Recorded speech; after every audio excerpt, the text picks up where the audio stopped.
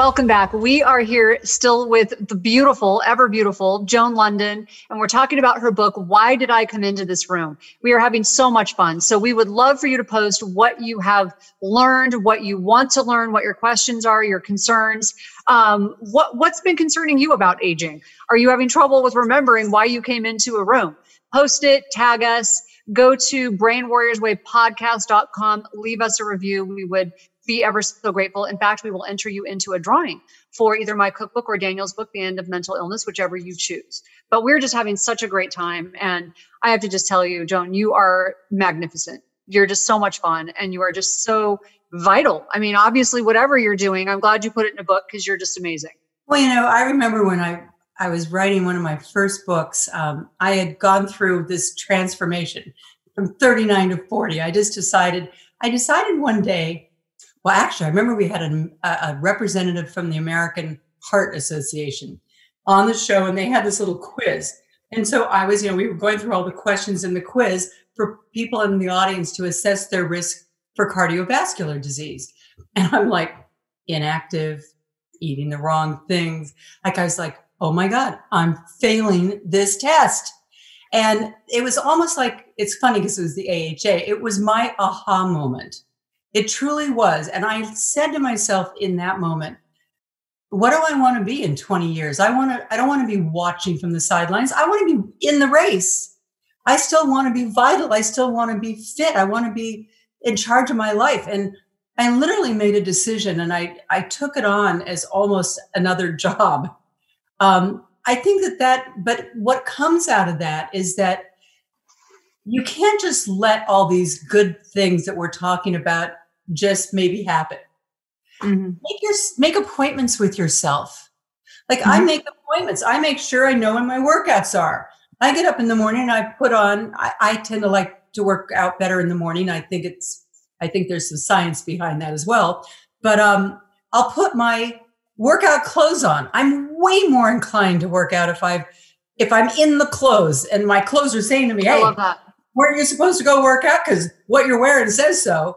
And I make appointments with myself to do things. I make an appointment with myself to clean out a desk. How about that one? I shared that one on Facebook and then I really had to do it. But if you make appointments with yourself, I think that then look at them and say, this is just as important as an important business meeting. Mm-hmm.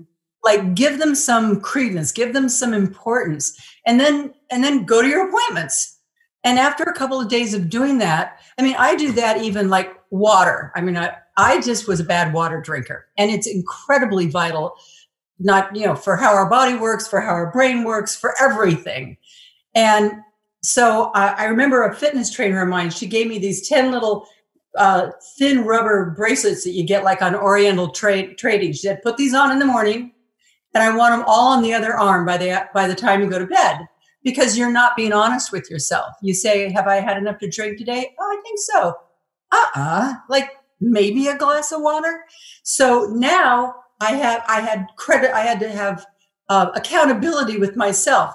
I learned really fast. You better have half of them over there by about 1 or 2 o'clock. Because if you try to move them all over at 6 o'clock at night, you're going to be up all night. But there's so much that if you learn how your body works and you understand it and you understand that, are you really waking up at 3 o'clock in the morning to pee? Maybe not. Maybe you're waking up at 3 o'clock in the morning because that's the time that your thyroid has its chance to do all of its replenishing and it can't because you've been stressed out all day long. And I forget what it needs to run, but in order to do that, it has to create adrenaline. And that creation of adrenaline that's what's waking you up. And then you're awake and then you have to go pee. Instead, find ways to manage your stress. And don't just power your thyroid with bad food, fats and sugars. Be nice to it. I literally, how they say, talk to plants. Now, I could talk to a plant and it'll still die. But Marie Kondo, who wrote the book that says how to organize your whole house and you talk to your underwear. And I thought she was such a cuckoo. And then I thought, well, wait a second. let me see if it works. I started going around the house and I'd say, do I use that anymore? Not really. I haven't used it for the last 3 years. And then she says, thank it for its service and then get rid of it. It's because clutter clutters up your brain. So, I mean, I just found that if I started telling myself and talking to myself, and I literally sometimes when I'm having my warm water with lemon in the morning when I get up before coffee or anything else, I'm saying, I'm being nice to you, thyroid. I'm being nice to you. I'm massaging you. I'm giving you a good start to your day. I mean, it's like what you always say, Dr. Amen. If you're saying it, it brings your consciousness there. And so you live your life throughout the day, not wanting to clog up your thyroid. And I just found that by starting to put my attention to some of even my organs in my body and say, I want them to work properly. And I think it helps you. It helps you whether you say yes to that chocolate sundae after dinner. It helps you when you say, yes, I want the broccoli, because I know that that's one of the things that can help my longevity and help my health. It's just kind of getting your head in the right place. Well, ultimately, it's about love. Life happened to you. Mm-hmm. It's about love. You're doing the right things because you love yourself. You love your husband. You love your children. You love the mission. And, choosing the wrong thing. I mean, yes, short-term happiness, but long-term trouble. Mm-hmm. And both of you had cancer. So you know what it's like to come face to face with your mortality. And it's not what you want, mm-hmm. right? And so we all have to make trade-offs, right? I love Rocky Road ice cream, but it doesn't love me back. In fact, I'm used to be in an abusive relationship with Rocky Road ice cream. And I'm not going to do it. I'm going to break, I was in a marriage that was terrible for 20 years and I'm not doing that again. And I'm damn sure not doing it with food, right? Yeah. I have someone I adore who adores me back. So I'm really blessed, but you have to work on it in order to have a great relationship. You have to work on it to have that relationship with your own body. And it's ultimately, it's not deprivation. When you miss, I can't have all this alcohol or I can't have these donuts. It's just the wrong mindset. It's, I get to have the broccoli because it gives me what I want, which is energy. Well, and the cupcake or the donut or whatever is depriving me of what I want, which is my mission. And like you've talked about this amazing life. Yeah. It's this that would deprive me if I feel tired or sick or, if I just don't have the energy and the vitality to maintain, to be able to do all these things. It's deprivation.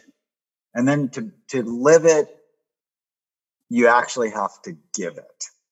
And by you writing, why did I come into this room? It just reinforces, I don't want dementia like my mom got. And I always say, if you knew a train was going to hit you, would you get out of the way? And people don't really understand that Alzheimer's is not something that just happens to you. You often invited it into your life by how you lived, by what you ate, by the toxins you put into your body. And it's something we have way more control over. And it's also why we're never going to get one medicine to fix Alzheimer's, because it's not one thing. There's not one road to it. Breast cancer. I never realized before I got breast cancer that it's not one disease. It's a lot of different diseases. And that's why now they've come to learn that it's personalized medicine, but it's finding out now we can actually test the tumor and find out which medicines will work and which won't work. And those are advances that have even come about since I was diagnosed. And I was diagnosed 6 years ago. So, and I had a very fast growing cancer. So fortunately, I now know that that cancer isn't coming back. If it would have, it would have. But that doesn't mean you can't still get another kind of cancer. So we always have to be just really doing everything that we can to make sure that we don't get ourselves in a situation where we put ourselves at risk for cardiovascular disease or any other chronic illness. Mm-hmm. Did you see the American Cancer Society come out with a position against alcohol? I was so impressed. I was. Because usually societies like that don't take really big positions, but they're like, any drinking is a risk factor for cancer. Well, if you look at, there's a wonderful book called The Blue Zones by a guy named Daniel Wagner, and he wrote another one that I love, Thriving in the Blue Zones. But he got a grant from the World Health Organization to go out into the world and find out what populations lived exponentially longer. And he identified 5. One of them is Loma Linda, California. That's where I went to school. Did you go to Loma Linda University? Yeah. Oh, yeah. My dad. I worked there. I worked at the University Medical Center for years. I gave the commencement address there to the graduating medical school about 5 years ago on the 75th anniversary of my father getting his medical degree there. Oh, that's fantastic. The best job offer I ever had. I loved doing that. But why is that one of the blue zones in the world, that one little place? Where it's smoggier than anywhere, right? But we know why. It's because of what they eat. They're vegetarians. It's because they don't smoke. They don't drink. They don't do drugs. They don't have life of temperance.